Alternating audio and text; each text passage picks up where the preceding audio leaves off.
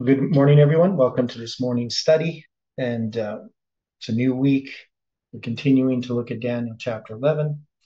I have some interesting mistakes that I've made, which are going to be neat to look at. We can see what the significance of them is. And before we begin, can you join me in a word of prayer? The dear Father in heaven, we are grateful for the time that we have each morning to study your word together. And we just invite your spirit to be here as we open your word. That the spirit that inspired the scriptures can speak to us, and that you can teach us and correct us and guide and lead us. We pray for each person studying these things, and we ask that you can work in their lives in a powerful way. Be with us now, we pray and ask in Jesus' name. Amen. Well, good morning again, everyone. Not many people here yet. We had a time change, so we relived from 1 a.m. to 2 a.m. Here because they turned the clock back at 2 o'clock back to 1, and so it brings everything for people who didn't have a time change. It brings everything an hour later for them, if that makes sense. I know time changes can be confusing. Now, so I want to look at a couple of things first. So I'm going to go back and look at some mistakes that I made, and they're kind of interesting mistakes. So what we had been doing is looking at these verses and looking at what these Hebrew numbers added up to. So now these weren't a primary part of our interpretation of these verses. They were just more a reaffirmation of the significance of these verses. Now, when we look at Daniel 11:9, we have this passage here. So the king of the south shall come into his kingdom and shall return into his own land. And if we add up the numbers, the Hebrew numbers of the words, so there's 7 words in that sentence, we're going to get the number what? What number do we get? Does anybody remember? See if you can remember numbers.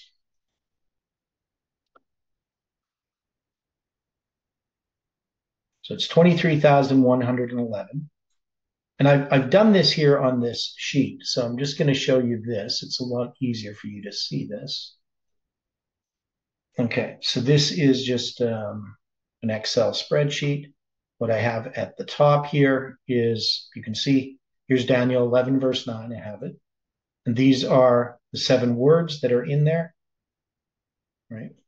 And then I just summed the column. Now, I remember when I originally subbed the column, the last word, it didn't add it, right? So I had to correct that. And I guess that problem has existed in each of these columns, which is kind of frustrating. But anyway, we looked at that verse and we saw that this number, 23,111, is 11 times 11 times 191. So these numbers are significant. Obviously, this key verse, the key verse in Daniel 11, the Battle of Raphia, is, verse 11:11. And you can see that the last word in that column is the Hebrew number 127. So that's the last word in the verse. Now, sometimes these verses are in a different order in Hebrew than they are in English, but not always, right? So sometimes the word order is different. In this case, it's the same word at the end. Now, what was the significance of the number 127? It's a different iteration of 721.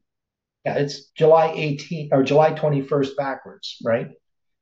It also reminds us of 217, right? Which is what 11:11 is about. That is 217 BC, the Battle of Raphia. We know 12 times 7 is on the 1843 chart to be 84, times 30 to be 2520, right? So So that last word in the sentence becomes an important word. It becomes, in a sense, a symbol, right? Now, if I had the number 23,111 and I didn't have that added to it, so I just subtract that, obviously it's going to be 22,984. Now, uh, this number itself is, it's 16 less than 23,000.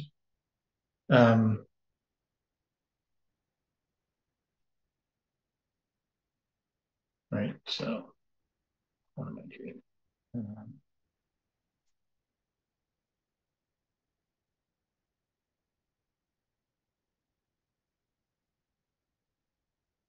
This is a number that, if you look at the divisors, it doesn't have as much interest. It's 8 times 13 times 13 times 7, or 2 times 2 times 2 times 13 times 13 times 7 is the factorization. And no divisors that are significant in and of themselves that I can see. Other than 13 or 52. So the number itself doesn't mean anything as a symbol. Okay. And then we have, if we took it as a span of time, 62 years and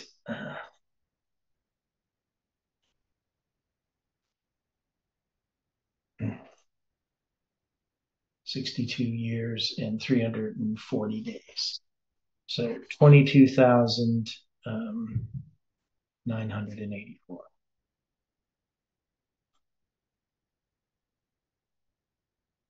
I'm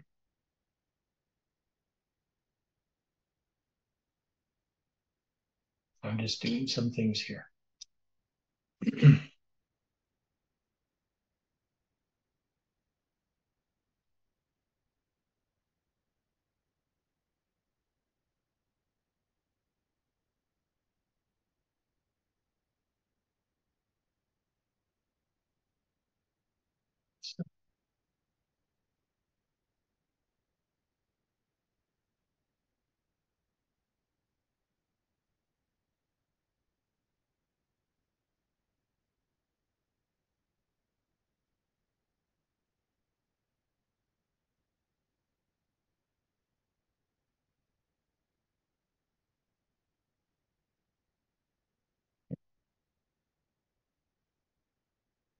Something wrong.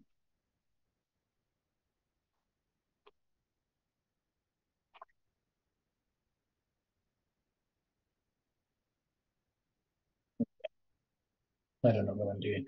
Okay, so anyway, that number here, the 23,111, is significant. Now, I looked at Daniel 11:11, and I had taken the Hebrew numbers and put them in a column that you can see there. So you see the column. And then I said when I added them up, they added up to 67,940, which is 187 prophetic years in 20 days. But the problem was when I did the total, it didn't add the last word. So just as I did when I first did it with 127. And so what I would do is I would, to check this out, I would add them up manually and check them out. And then I would go like this. I'd collect these two columns, and down on the bottom, it will add them together. And so sometimes it would work, but sometimes it didn't. And I'm not sure why. So this one adds it together. So in this case, I would have to take the first 14 words, and they would give me 187,000 prophetic years and 20 days. But if I added the last word, which is hand, right? That's the number 3027, and that is 8 prophetic years and 288 days. So you would have to add that to that total. So it would give you 196 or 195, pardon me, years and 308 days. So it doesn't work out. But the thing is, the number there, 3027, is a symbol of March 27th or 273. So if we just take out that last word, we have that total. But it sort of throws this whole thing off of what we were trying to do. And then I looked at Daniel 11, verse 40, and I got this number, 90,552. Well, this number here is, and what I need to do is go like this. Let me do this. I'm going to go sum.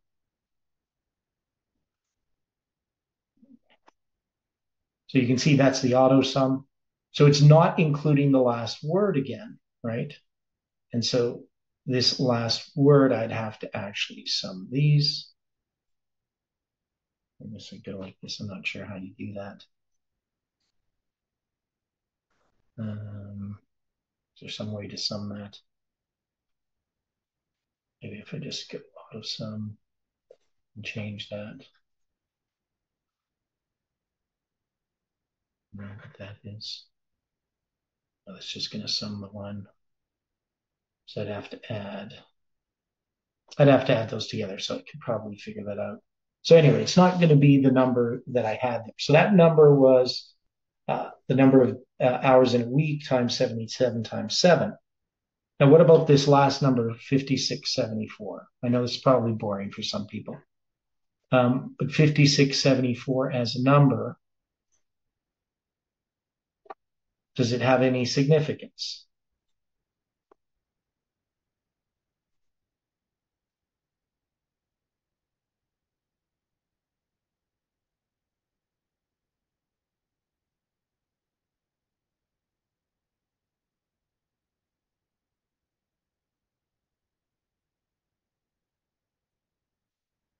So that word doesn't have any significance that I know, or that number for that word doesn't have any significance that I know of.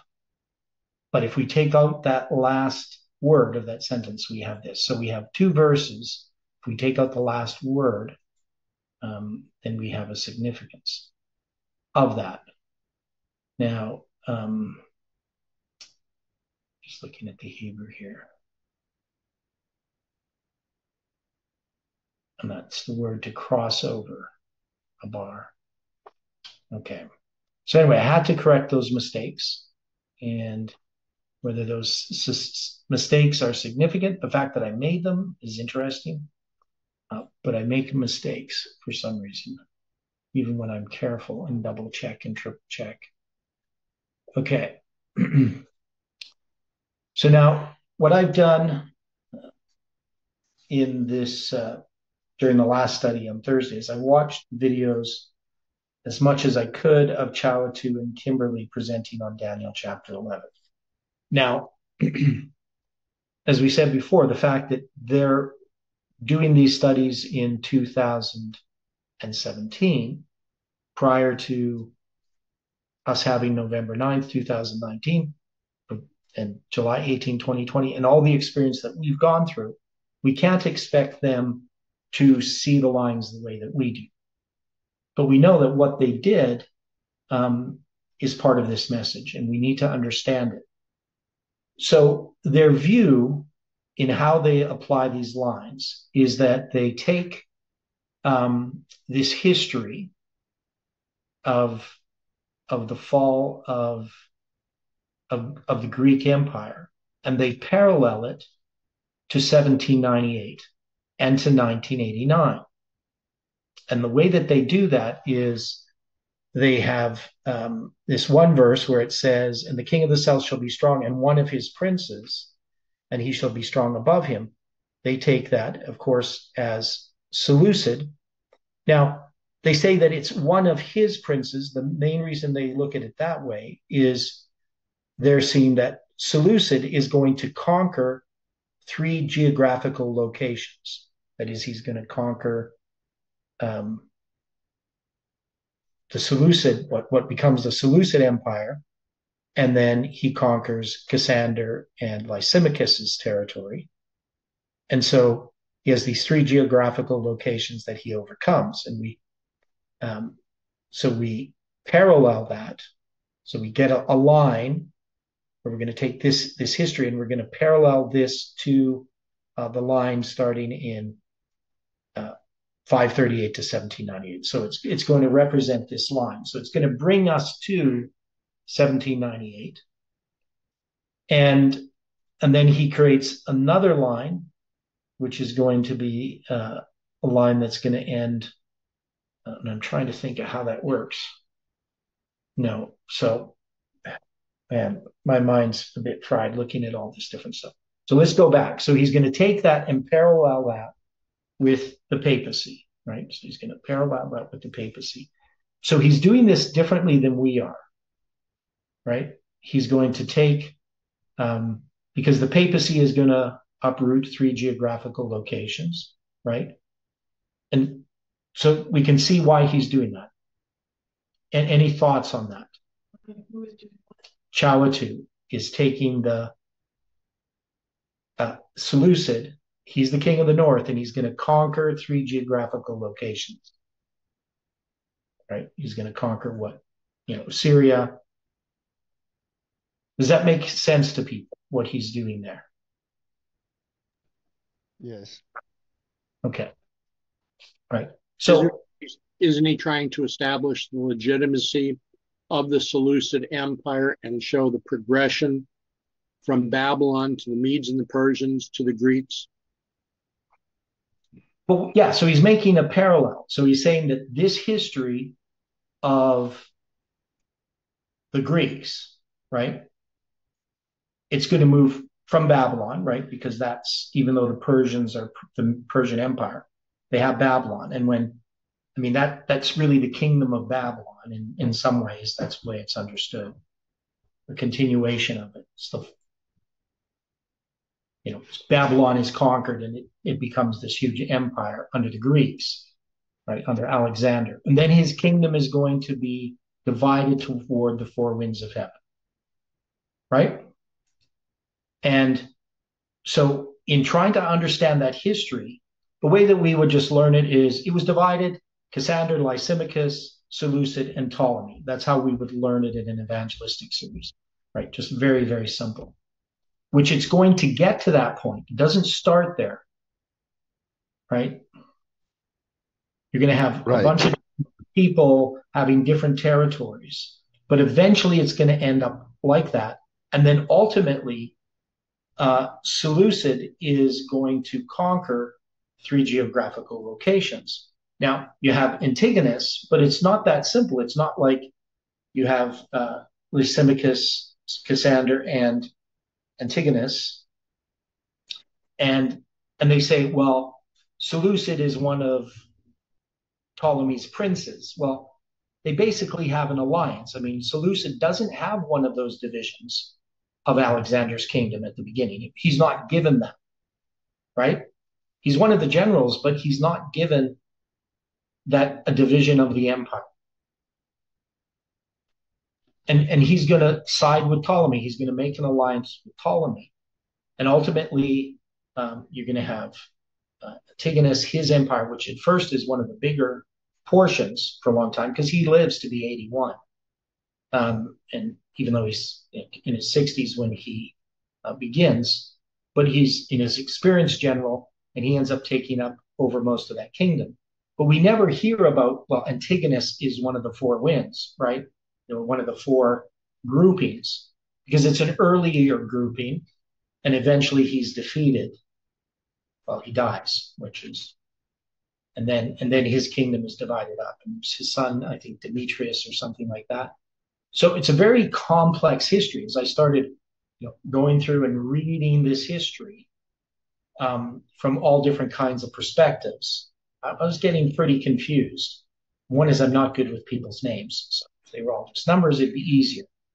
But so you have this division of Rome. So what happens is Seleucus, he's going to conquer that area that he ends up with, which is Syria, and they call Syria name. And then you're going to have, and then he's going to conquer Lysimachus and Cassandra's empire. So eventually he's going to have the north. And Antigonus is the Antigonian, which is Macedonia. I mean, it's still going to exist, but it's just not going to be part of the empire of the division of Greece. Right? So you have the king of the north, which is in relationship to, he's called the king of the north because from the Jews' perspective, he's in the north. And the king of the south, the Ptolemaic Empire, that's in the south. So I don't know if it's that important whether one interprets it that one of his princes, because it is true that Seleucid is one of the princes of Alexander. And it's true that he does have an alliance with Ptolemy. Right? But at some point, Seleucid, he's going to be strong above the king of the south. So I don't know if it's that huge a distinction. But he is going to conquer those three geographical locations. Right? So we have that parallel to the papacy and to Rome as well, right? Because does Rome conquer three geographical locations? Yes. Yeah. So we have these patterns that at the beginning of their lines, they do this. Now, one of the things about the line upon line that I find interesting going through Chalatu's studies is that he's not doing line upon line, that everything parallels Millerite history. That is, he's not using the model of what we call the seven thunders or whatever, the three angels' messages with the arrival, the formalization, empowerment, second message, arrival, formalization, empowerment, and then third angel's message arriving. He's not doing it in that way. He's using a model of basically of Rome and seeing that model exists with Greece. And the model exists, of course, with the papacy. And we have that same model at the time of the end. Right? So it's a different model, a different line than we're usually using in the context of line upon line. It is still seeing that history repeats itself, but it's a little bit different than what we have been doing over the last few years. Now, there's also where he's not making a direct application in the videos that I've seen so far to our time in the way that we are. That is, obviously, he's going to have 1989 as this time of the end. But and I still have to sort through some of what he's doing, because when he presents it, it looks really convincing and really straightforward. But when you actually start looking at it, you start to notice problems with it. And so I'm going to have to be able to present those. But we're not going to be able to do that all in one study. One is I don't understand it all yet. Now, the other thing that I did is I looked at a letter that Jeff wrote regarding Chalatu and Kimberly back in 2017. So back in 2017, so remember on December 17th, Jeff is going to see a presentation by Chalatu and Kimberly on Raphia, upon Daniel chapter 11. Now, and I guess he has read some of that prior to that meeting, so he's already understood what they're going to be presenting. But they're going to do a complete study going through all of Daniel chapter 11. They're going to go through the whole thing because they have a study that's comprehensive. It explains Daniel chapter 11.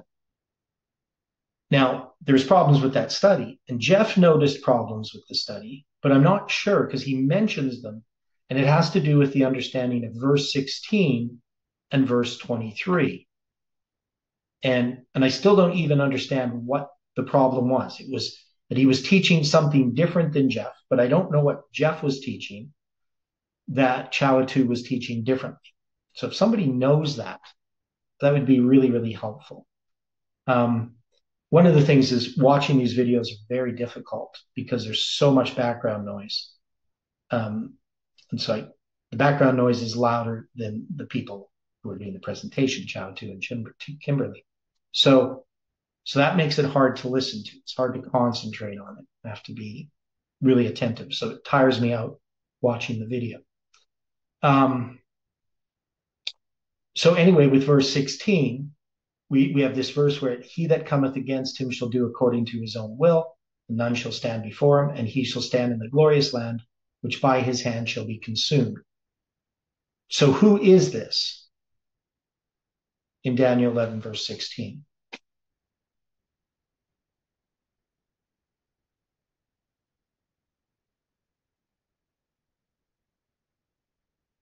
Who do we understand this to be? He that cometh against him shall do according to his own will.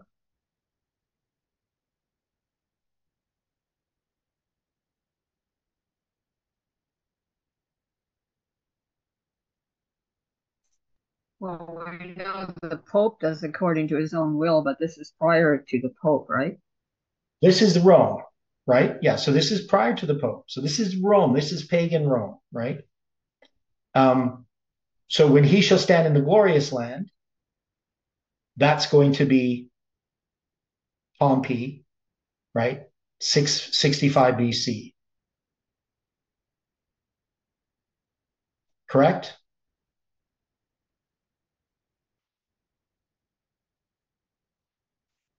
Because remember in verse 14, the robbers of thy people shall exalt themselves to establish the vision, but they shall fall, right? So Rome enters the picture there to establish the vision. And so the king of the north here is Rome, right? That's the way that we understand this. But I'm not sure particularly what the issue was because I don't know what Chow Tu taught on this verse yet. And then the other verse was verse 23. And after the league made with him, he shall work deceitfully, for he shall come up and shall be strong with a small people. Right? So with the arms of a flood shall they be overflown. From before him he shall be broken. Verse 22. Yea, also the prince of the covenant. And after a league made with him, he shall work deceitfully, for he shall come up and shall be strong with a small people. So we know this is going to be the time, obviously, where? What is this league in 23? This league, is it not with the Jews and Rome? Yeah, so it's the league made with the Jews and Rome. But we're saying that here back in verse 16, he shall stand in the glorious land. We're saying that that's 65, right?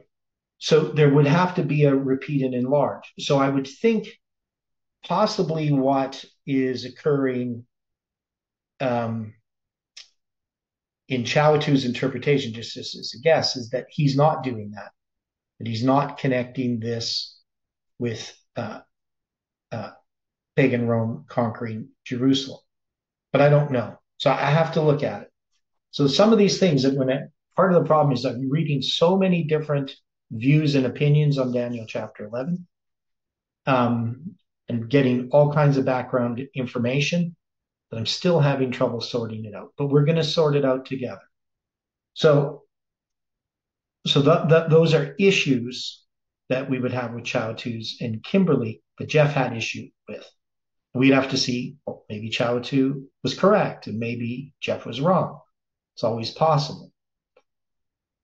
And I find it weird reading this letter from 2017 because most of the information that Jeff's getting about Chow Tu is coming from Parminder. Now, Jeff does do some email exchange with Chow Tu, but by the time he does, there's a lot of tension between them. So Jeff is fairly accusatory and Chow Tu is fairly defensive. And so, and the things that they're discussing don't really make much sense because they're just politics that was going on between these different groups. And Chow Tu was claiming that Parminder had a kingly powers, exercising kingly power. And of course, Jeff at that time is not going to recognize it. Jeff later will recognize, and he actually does make an apology. He says, we obviously need to apologize to Chawatu for how he was treated, because he didn't know what was going on. He was just going by the information, the sources that he had, and they were distorting his perception about Chawatu. And I had something very similar happen with me and Jeff. So I understand how that happens. If you have a person suspicious and they're receiving information and they're not trusting the person that they're talking to, that is based on this other information that they have, that what the person's telling them can't be true because somebody told them something different, even though the person themselves would know what they think. Jeff at times would just think that that person's being deceptive. And I don't think that I've seen that in Chawatu. I think Chawatu was extremely naive. He believed that he would just be accepted in the role that he believed that he had, that God had given him to give this insight. And he was really caught off guard when the movement rejected him. And I don't know what Chawatu is doing today, but he's never responded to any of my emails. But so I look at Chawatu as somebody was very gifted in presentations. He can make things a lot simpler than I can. But also there was things, problems that existed with his inability to take the rejection that he received. It's a hard thing to do. It's a hard thing to ask of somebody. But sometimes when you get caught off guard, it can be difficult. So those are the types of things that we're dealing with. So we're looking at, and I don't know if I want to go through in detail what Chawatu presented, but I would just say that there are differences. And those differences I would mostly attribute just to the lack of understanding of our lines back in 2017. And one of the things that I see as a problem that we were having with our lines is that Parminder had thrown into the mix confusion regarding the lines. That is, we weren't understanding how the lines were constructed. We didn't understand that we needed to use the Millerite model very much to guide us in interpreting the lines. And we didn't understand how we zoom into the lines. We didn't understand the connection, obviously, between 9/11 as the arrival of the second angel and November 9th, 2019 as the arrival of the second angel, that those are parallel histories. We just didn't understand that because we didn't even have November 9th, 2019. So there's no way that we can take everything that Chawatu had done and just say it is all correct, because it's different, right? It's different than what Jeff was doing. It's different than what we have done. And he wants the thing to be flowing, from what I've seen, just flowing chronologically, so that each event is the next event and without any repeat and enlarge. Now, because when we go back to verse 14, so let's just look here. So when the robbers of the people shall exalt themselves to establish the vision, this is going to be, when we go here, it's going to be, Rome is going to come in. So Rome spoke, and Syria and Macedonia soon found a change coming over the aspect of their dream. The Romans interfered in behalf of the young king of Egypt, determined that he should be protected from the room devised by Antiochus and Philip. And this was 200 BC. It was one of the first important interferences of the Romans in the affairs of Syria and Egypt, right? So we're going to have that happen, right? We're going to have this interference of Rome. So Rome enters the picture. So then here, in this part, so it says the education of the young king of Egypt was entrusted by the Roman Senate to I'm not sure what M stands for, Emilus Lepidus, who appointed Aristomenes, an old and experienced minister of that court, to be his guardian, right? So when you're dealing with this, and then we come to verse 16. So this Rome conquers Syria and Palestine. So he's going to be bringing this, the conquering of Rome. So he's introducing Rome in the book of Daniel. Rome is introduced, and it's going to be brought to the point where he stands in the glorious land, right? But it's going to have this, we have to go to verse 23 to get this league. I'm just trying to get my mouse to work here.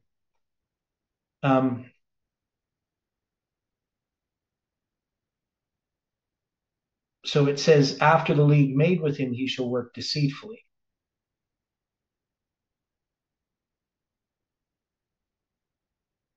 So they're going to go all the way back to the league in 161, 158. Right? But this is going to be, once you have the Prince of the Covenant here, who's going to confirm the covenant. So this history here. So the problem is that we're going to have as we progress, I guess, is we're going to have to sort out, is Uriah Smith correct? Is there some other way that we can look at this? Because this league, which is made earlier, is going to be mentioned later after the Prince of the Covenant. So the question is, why would that be? I know this is kind of a little bit scattered.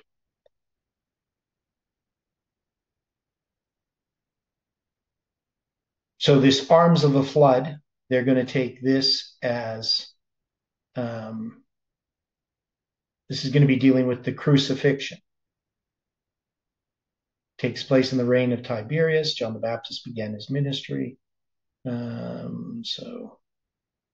And then it says, after the league made with him, he shall work deceitfully.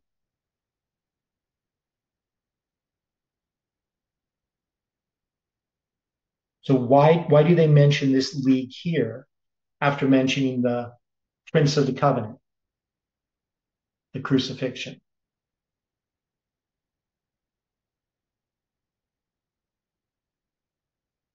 Why does he take us back to this time? No, I think there we can see a combination of church and state. Okay, so we're brought back to this time of this league, right? So the league's going to be in verse 14. Then it's going to come to the time of the crucifixion under Tiberius. And then it says, after the league made with him, he shall work deceitfully, for he shall come up and shall be strong with a small people. So why do they go back to the league when we're in the time of Christ and the crucifixion?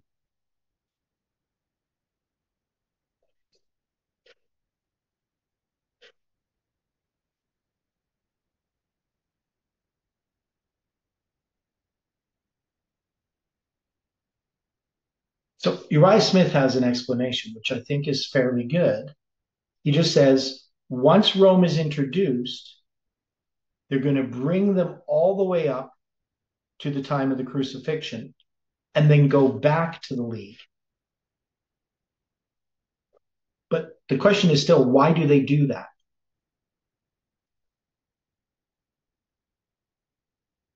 What's being contrasted here?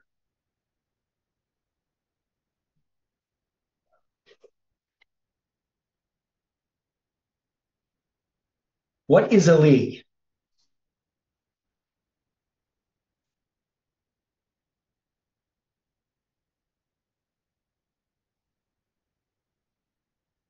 Well, it's a pact that two or more groups will sign.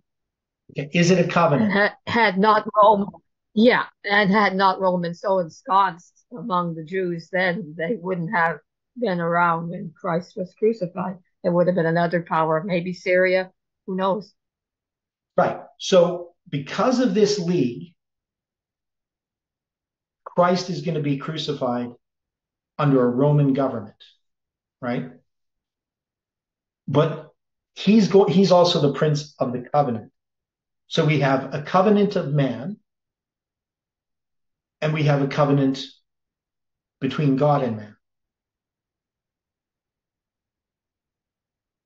And so it's going to say, from this league, it's going to bring us back up, but then it's going to go back to the time of the league again, right?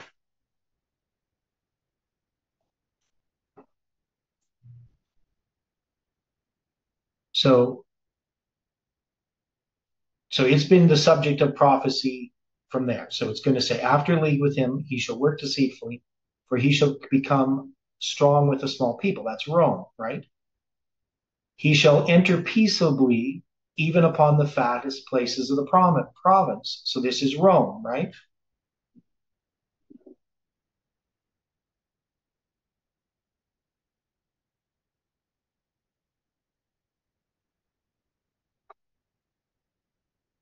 Right. And we're going to know about the battle here uh, with Rome, with Egypt, right? You're going to have the whole situation there with Mark Antony, right? Augustus Caesar and Lepidus, the triumvirate, and all the things having to do with Cleopatra and stuff in conquering Egypt. Okay, so those are the things that we understand. That we've gone through these before, but in doing this, we have to understand that it goes back. Now, does that happen in our history? That the king of the north comes into the picture ahead of his time, so to speak.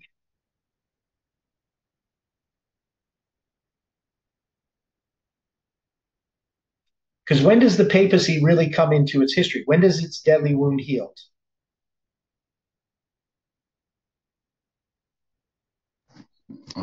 Is it not at the Sunday law? Yeah, it's at the Sunday law.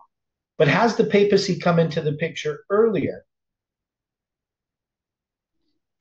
Yes, we find that he's been given the back his state. That's 1920. Is it 29 or Well, you're 2021? thinking 21 or something. But I would think that where we have the papacy come into play at the time of the end is more in connection with the league that's made with Reagan, right? Yes, 1989. Yeah, well, even before that, because that's going to be in the 80s. So the Pope Yes, and Ronald yes. Reagan are going to make an agreement that they're going to make this plan so that they can overthrow the Soviet Union. That is what they're planning to do. And they were successful in that. So they made a league in that history. And the United States, in this case, makes a league with Rome, right? And it's going to cause ultimately their overthrow.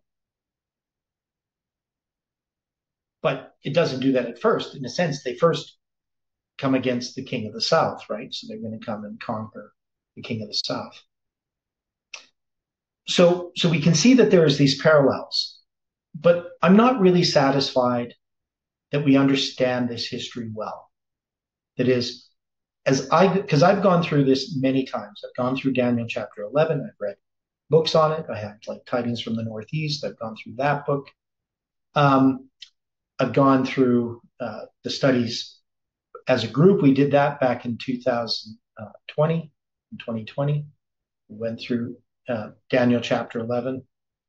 I know Stephen is researching and writing stuff on Daniel chapter 11. He's researching it. And he's going to come up with different things than me, because I know Stephen always does. Sometimes he's right. Sometimes he's wrong, because we all make mistakes. Sometimes I'm right. Sometimes I'm wrong. As you know, I make mistakes. So we're going to have to really figure out how to do this. Now, one of the things, 1929, and that's the Vatican City restored in the Lateran Treaty, 1929. Yeah, it was actually 1921 was dealing with the fall of Turkey. So 1929, the Lateran Treaty. Now, I'm going to show you some things here, if I can find them. Okay.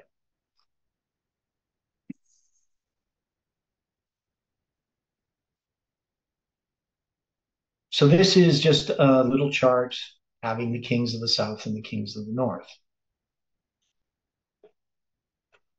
Okay, make this bigger.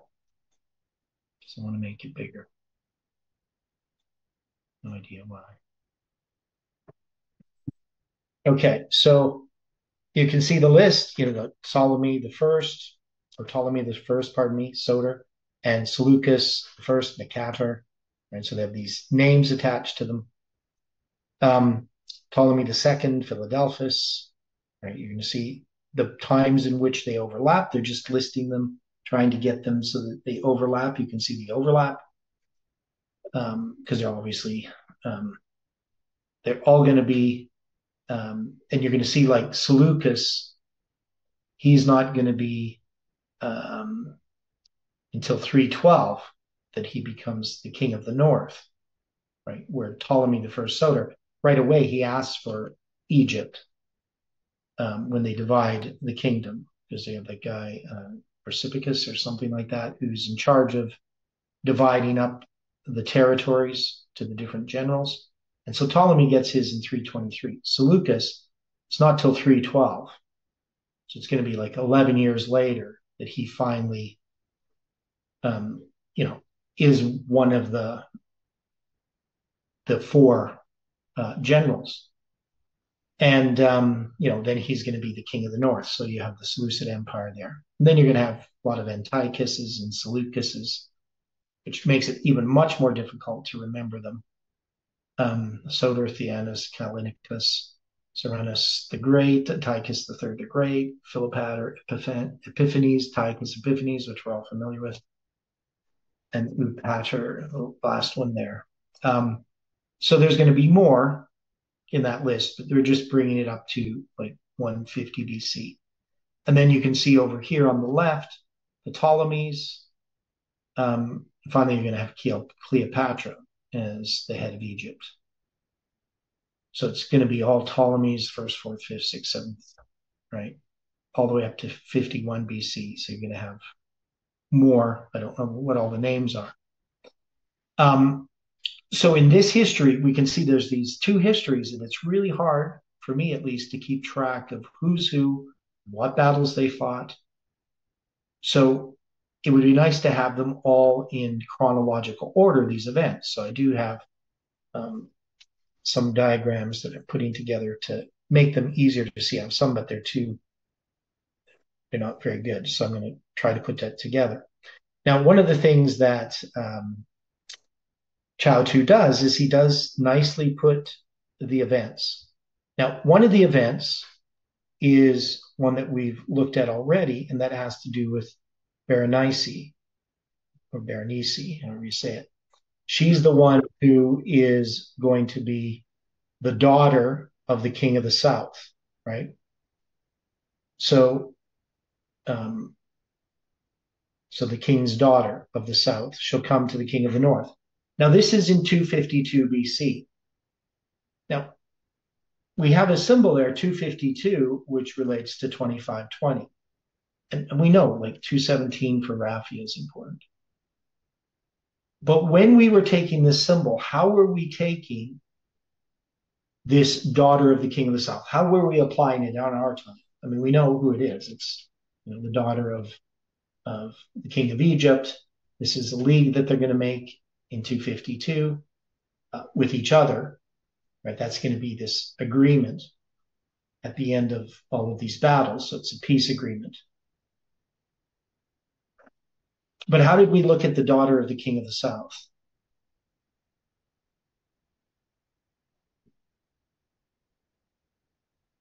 Where did we apply it?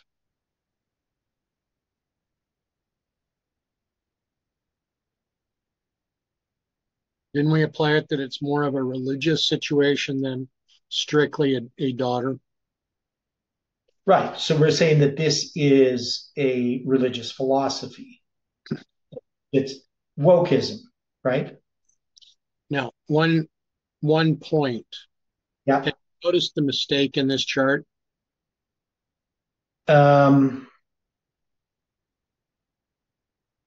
Well, is it a spelling mistake or a year mistake? Ptolemy the Fourth was Ptolemy Philopator, not Epiphanes. Oh, yeah. Ptolemy the Fifth is Epiphanes. Yes. Okay. Yeah. Okay. So that should be Philopator. Right. And okay. So for me, it's kind of interesting as I look at this because Ptolemy Epiphanes in the Egyptian line precedes Antiochus Epiphanes in the north. Okay. So yeah. Yeah, because that's 203 to 181. Antiochus Epiphanes is 175 to 164. So, and for me, it's intriguing because it could be Epiphanes or the other way that they would state this, because Epiphanes is supposed to be Ptolemy the Savior, and if it's pronounced the other way, it's Ptolemy the Madman. So that's number 4, you're saying? Correct. Okay. Okay. Yeah, I don't know why they made this typo on there. You'd think people wouldn't make mistakes. Stuff happens. Yeah, well, I make mistakes all the time. Yeah, so trying to keep everything straight, and we make mistakes. So, so anyway, we have so trying to keep track of this, especially since I'm terrible with names. This is like the hardest thing for me to do, keep track of who these people are, especially when they're all kind of named the same. Maybe if I focused on the number, but still it's confusing because you're reading Ptolemy, Seleucus, Antiochus. So we need to get these straightened out. But anyway, when we go back to this, we can to verse 6. So we have the king's daughter of the south, and we're saying that this is a religious philosophy, that this is wokeism. Now, obviously, Chawatu isn't going to make that application to our time. And when we were doing this, so way back when we were, so I'm going to go back because 2017. I'm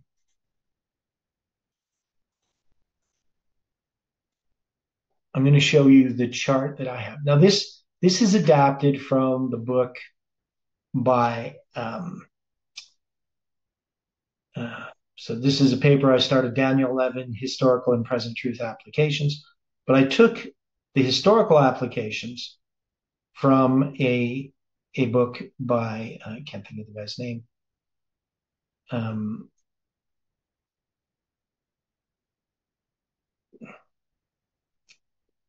Here, I'll tell you what the book is called. Well, it's Tidings Out of the Northeast, and it's by Swearington. That's the guy's name. So he had this list, and I basically just copied it. And then what I did is I put in red the things that I've added, and I changed some things. So in the third year, 536 BC equals 1991. So that's how I lined it up. So Bush the First, the king of USA, right? He's Cyrus, king of Persia.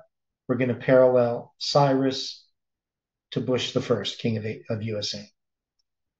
So we go through each of these verses, verses 1 to 2, right? In the first year of Darius, so that was 10, verse 1. So we go to 11, verse 1. Also, I, the angel Gabriel, in the first year, 538, which is 1989. So I've just put that year of Darius the Mede. So technically it would be, 539. And I'm going to put that Reagan there. So Reagan and Darius the Mede line up.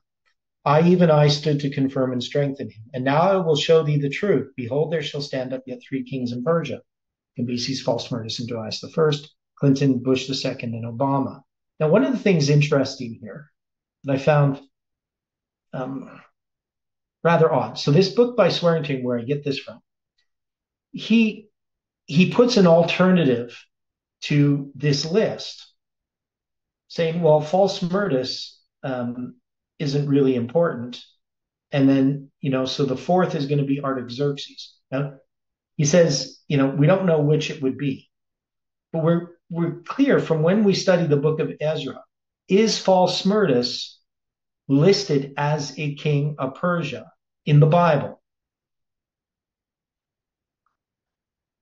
In Ezra chapter 4. Now, he doesn't call him False-Murdus.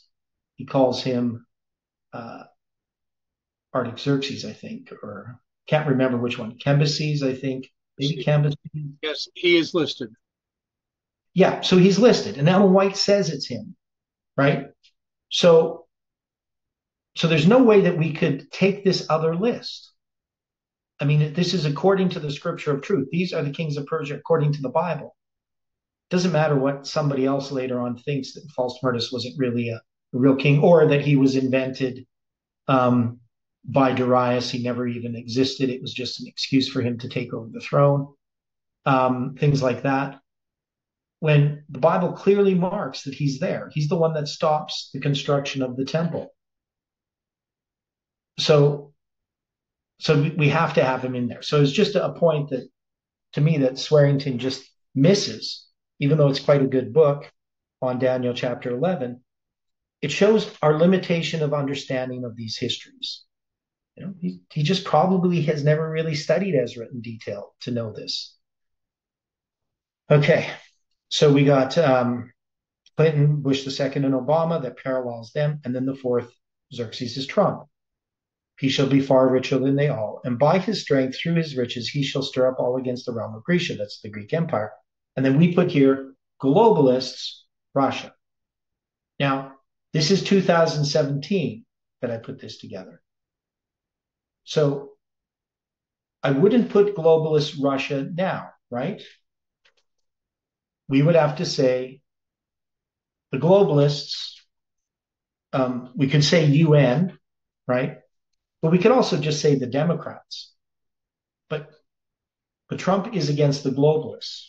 We could even just put Democrats in here, right? But that would not have been seen by Chalitu in 2017, right?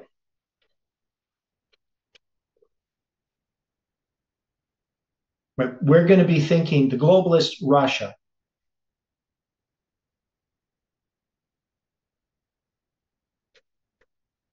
Okay? Makes sense? So now, this next part, this is 2017. So this is really Jeff's view. And a mighty king, Alexander the Great, Trump, shall stand up. He shall rule with great dominion and do according to his will conquer a vast territory, is what Swearington put in there, which I put equals head of UN, because that's what Jeff was saying. Trump's going to become the head of the UN. And when he shall stand up at the height of his power, Sunday law and national apostasy, his kingdom shall be broken. His death, 323 BC. Now, but you can see how this doesn't make sense based on what we studied. Because we're going to say Alexander the Great, his kingdom is represented or paralleled with the USSR, right? This is 1989 again. Because Persia shows our history with these kings, and now we go back to Greece, and it's going to show us this history again. So when he shall stand up, he shall rule with great dominion and do according to his will. So we're going to put this not to conquering a vast territory. This is going to be, well, in that case, it'd be vast territory there, but we're going to look at this as the how do you call that? It's going to be the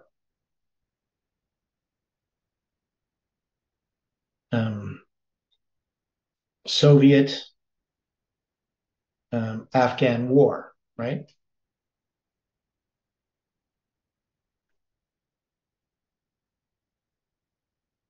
That's not how you spell Afghan.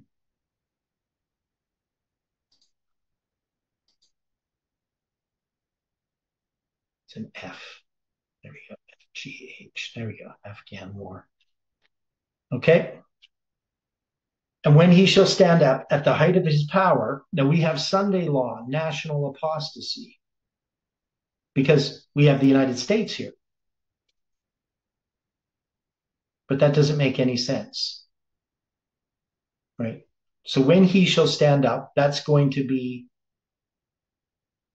at the end of that period, his kingdom shall be broken. So at the height of his power, we would say, so this is going to be 1989, right?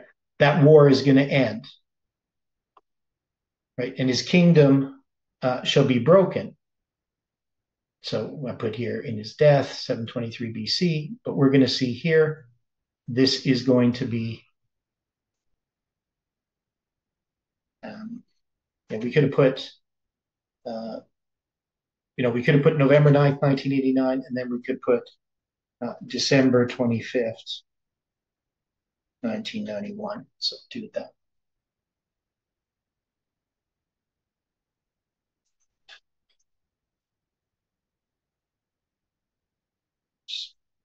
Okay, so when we do this here, when we go through this and we finally get this, I want to use this. To me, this is a useful tool to go through these verses and put this in. So we're going to work through this. We're going to get this refined. So then it says, and he shall be divided towards the four winds of heaven. Now, you can see here, we got the four Hellenistic empires, the UN. Well, how do we look at this here? Is this how we would understand it? Because Alexander's kingdom is going to be divided towards the four winds of heaven. So how would we apply that verse? So that's what happens historically. How would we apply it in our time?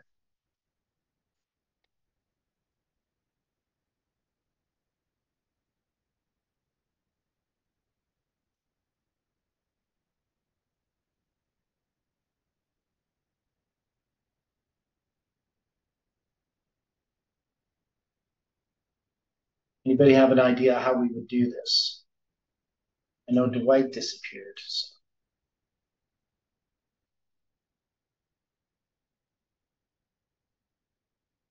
So a lot of these things don't make sense that I put in there because they were based upon Trump being this here. So if we're taking that this is the Soviet Union, that it's going to fall and divided towards the four winds of heaven, these four Hellenistic empires, how would we understand this in our life?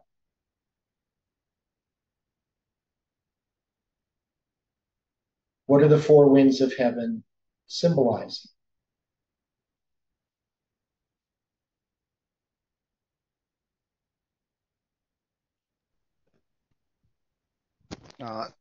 Is it not the winds symbolizing Islam? Yeah, so we know that Islam is part of that, right? So we just had the Soviet-Afghan war, right? That's going to be this thing that the Soviet Union, it's exerting its power. It's conquering territory, at least it's trying to. He stands up at the height of his power, November 9th, 1989. Now we know that the war ends on February 15th, 1989.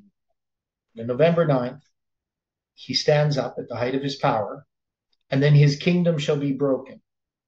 right? And that's going to be in that period of 777 days to December 25th, 1991. And then his kingdom is divided towards the four winds of heaven.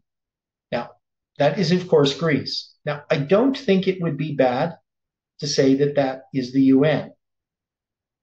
But we know that this is something more when we deal with the four winds of heaven, if we're applying it in our time. That definitely this has to do with this, with Islam, right? The four winds are going to be held back. So instead of just putting the UN there, right? What we did is we placed this at 9/11, right? Right. Okay. And we have the UN there because the UN is going to be there at 9/11, but it's going to be this conflict with Islam that brings the UN in there. So not to his posterity. Now it says Alexander had no legitimate heirs, right? So we have I had their constitution, which doesn't really make any sense. So if we look at the Soviet Union, it's being passed to the UN, right? Not to his posterity. But so probably what I would put here instead of the UN here, I could simply just put that here. So we would just say the UN, right? Now we're going to add the UN in here a little bit more. So not according to the dominion which he ruled, his former kingdom. So maybe what I would do, but under one ruler. So I'm just going to get rid of that. I'm just going to get rid of this completely. We know it wasn't to his posterity, his children, but according to his dominion which he ruled. His former kingdom would not be under one ruler, is what he says. But we can see now that we have the UN. So you could say, well, Russia is divided into these different parts and the UN is responsible for some of that division, as well as the United States and Europe in creating this division. For his kingdom shall be plucked up even for others besides those, the four former generals of Alexander, Ptolemy, Cassander, Lysimachus, and Seleucus. So again, I put UN in there. So it's just, this is about the Soviet Union degenerating and that the UN taking over that aspect of that kingdom of the USSR. So the king of the south, Ptolemy the first Soter.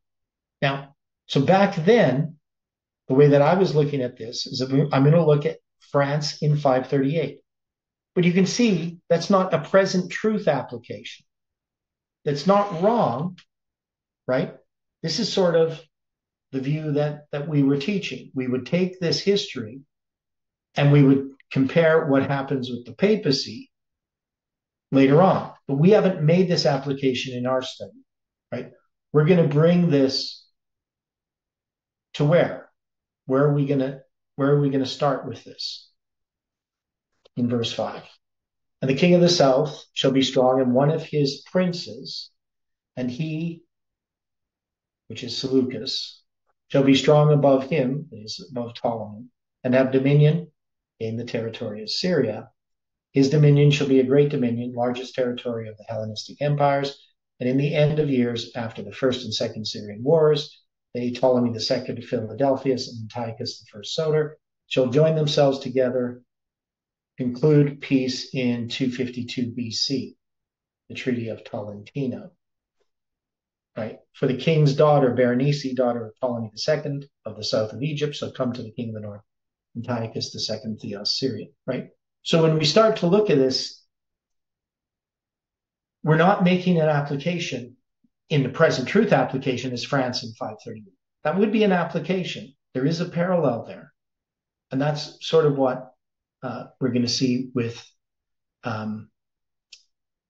Chawatu's presentation. He's going to be looking at that parallel.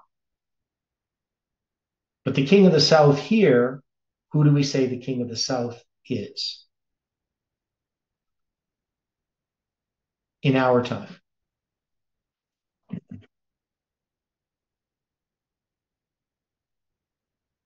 Where are we placing this history?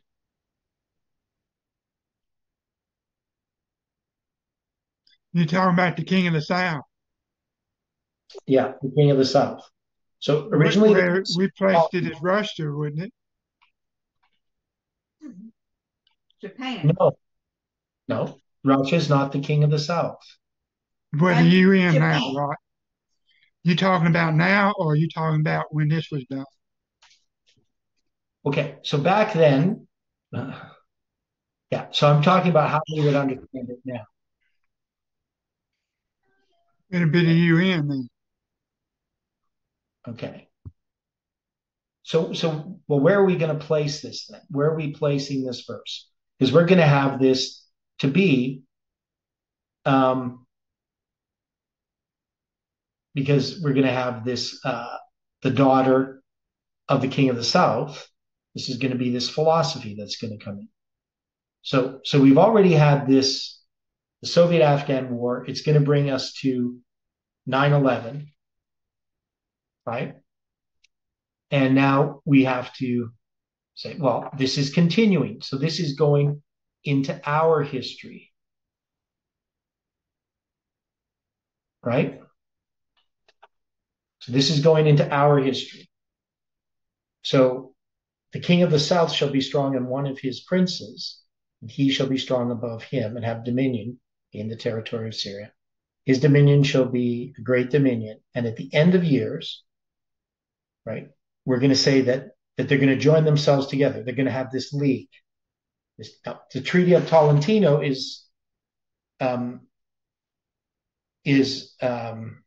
what's the Treaty of Tolentino?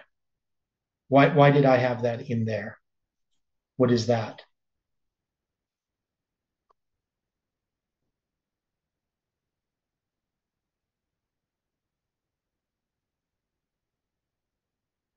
Because that's going to be in American history, right? That's going to be in the 19th of February, 1797. So you can see how we were doing these things. This is not a present truth application. Now, I'm not saying that there isn't a parallel, but this is not so where would we put this 252? We would have to put it at 9/11, right? Would that be where we would put it? Where they join themselves together? That's going to be where Berenice, the daughter of the king's daughter of the south, shall come to the king of the north. And so where can we put the reunion, like the divorce, whereby again he's taking back the wife, and the wife now is the one who's going to be responsible for the death of Bernice.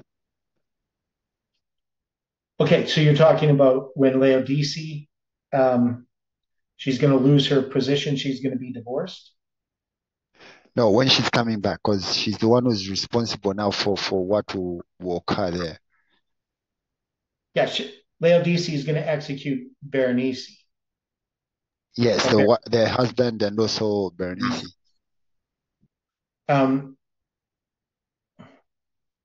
So she's assassinated, neither shall he, Antiochus, stand, assassinated by Laodice, nor his arm, Berenice's son.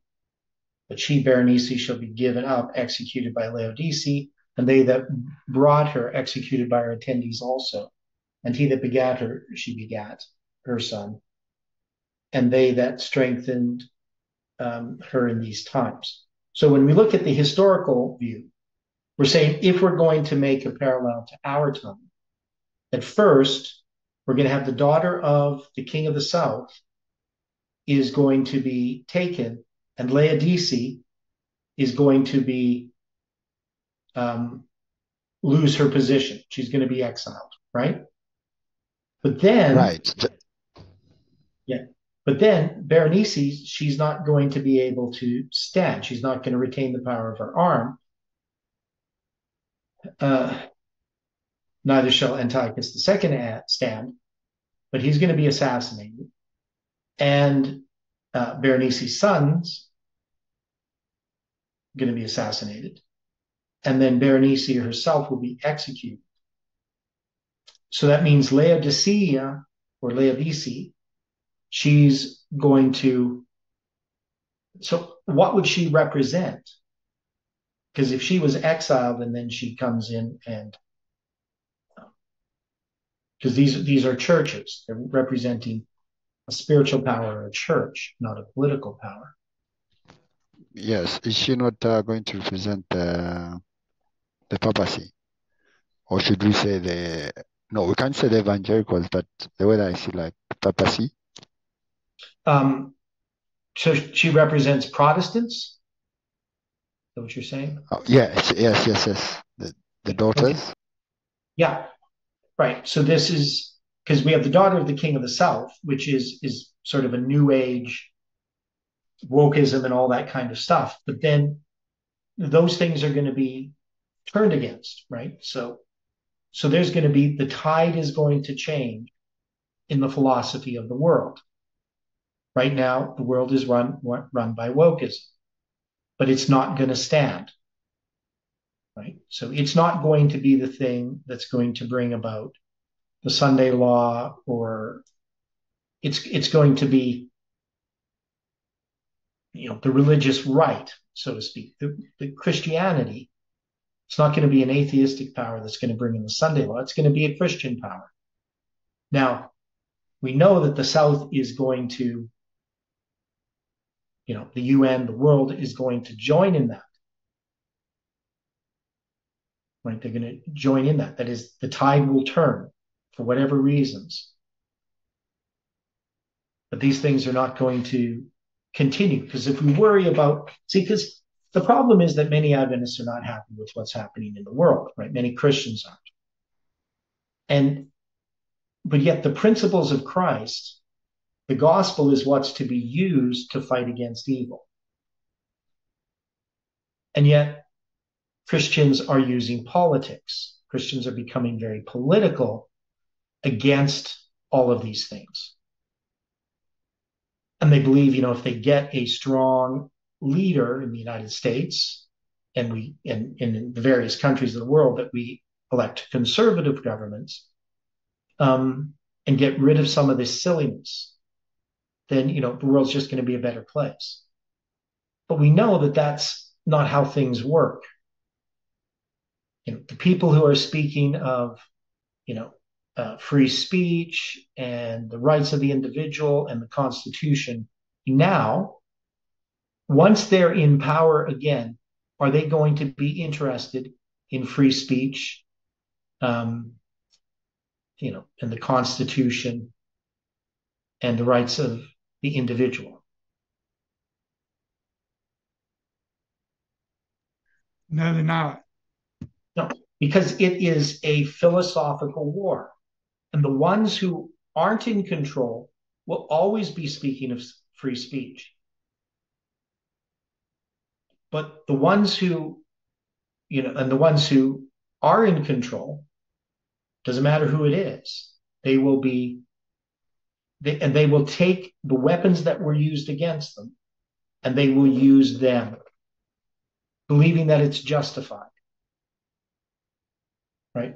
So it's nice to sit, watch YouTube videos and see, conservative pundits talking about free speech and all this, but they're going to be just the same once they're in power again. Ultimately, the backlash is going to be just as extreme as what we see, and it might even get more extreme before we get that backlash. So, we don't like it that, that wokeism is doing what it's doing. And we think that if, conservatives are in charge, that we can make things better, the world will be a better place, and everything will be just fine. But we know that's not going to happen. So Laodicea coming back and executing this, we can see the extreme in which this is done. So that's how we would look at this. And we're going to have to add things in here and try to, put these in here. But out of the branch of her, Beonerces' roots, family shall one, Ptolemy III Euergetes. Now I put here Napoleon, right? So in this interpretation that I had for the present truth application, it was actually addressing, the time of the end in 1798. Now, of course, we can make a parallel. We can say, well, this is the time of the end in 1798, and it's in our time in 1989. And we've made that parallel between that history and our history. But remember, a lot of this is Parminder and Tess's stuff as well, right? So there's a lot of confusion in here. And we're still confused. We still don't fully understand these things. We're still trying to sort through them. But I think the idea is that once we get through Daniel chapter 11, we should be able to recognize that that past history applies directly to ours. So, we wouldn't put Napoleon in there. And we wouldn't put assume the throne of Egypt equals France, because that's not present truth. Right? So those are the things that we have to do. So this is mostly just Swearington's list of all these verses. And I think it would be good to have this whole list so that we have an easy access to understanding this in the present truth application and in the historical application. Now, can there be other applications be made? Yes. But I think we have to understand this in the context of our times. So when I was going through this, I kept running into problems. One is I started this in 2017 and then started working on it again in 2018 and also in 2020 when we went through Daniel chapter 11. And even though I'm good at chronology and stuff like that, this kind of history I find very confusing. And I'm sure many of you do too, to keep it all straight.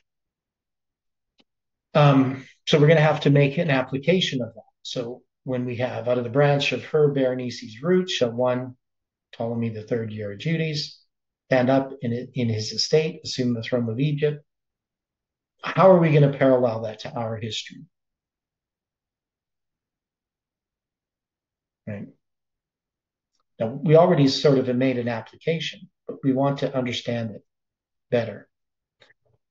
So any other thoughts on what we've done here so far? I mean, does this make sense to go in this direction? To fill out this chart? People think that would be useful? Yes, I think it would clarify things.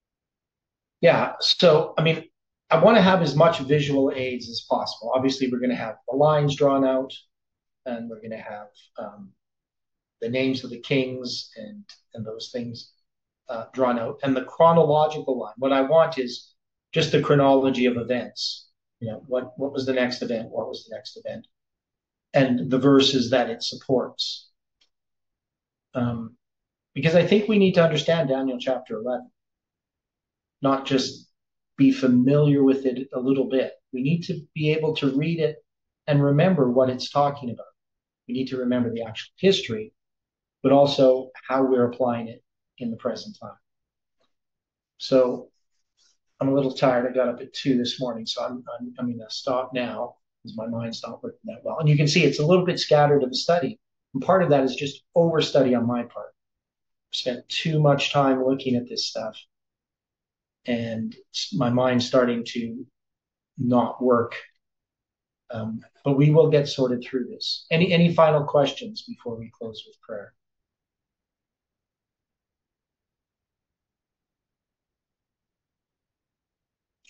Oh, and one other thing before we close with prayer.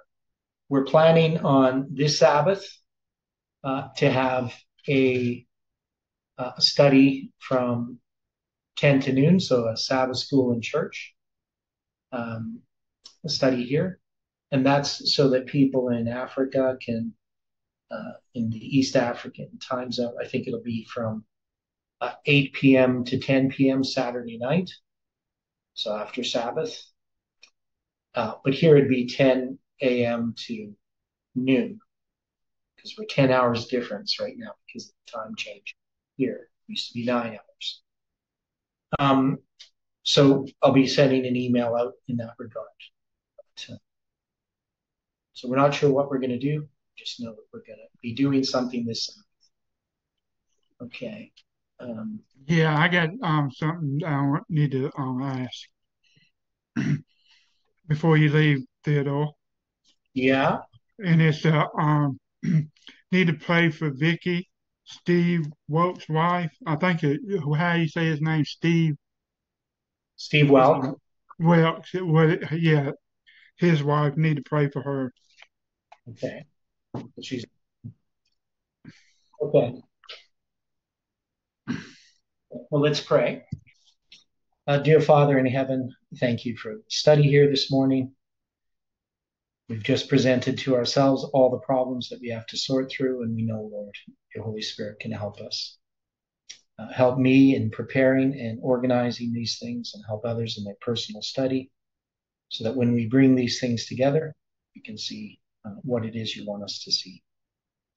We pray for,